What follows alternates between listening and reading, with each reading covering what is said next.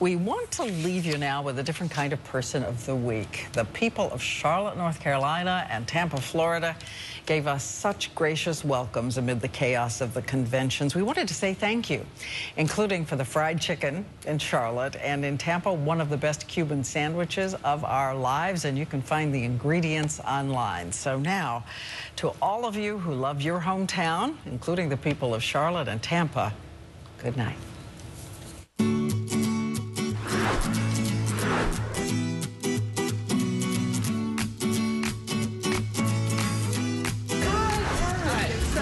Eric, I'll See you.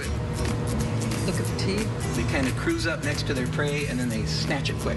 You can't get much closer to a shark in Florida than you are right now. These are our African black-footed penguins. This is Windy, and this is Pebbles. Hello, Wendy. Hello, Pebbles. Oh, you like that, huh? Oh. Hello, Wendy. Ham, pork, pork, Swiss cheese. Swiss cheese. 2 slices of green and mustard. Oh, I'm learning Spanish. Yes. Es una experiencia. Sí, muy bien. In my mind, I'm going to Carolina.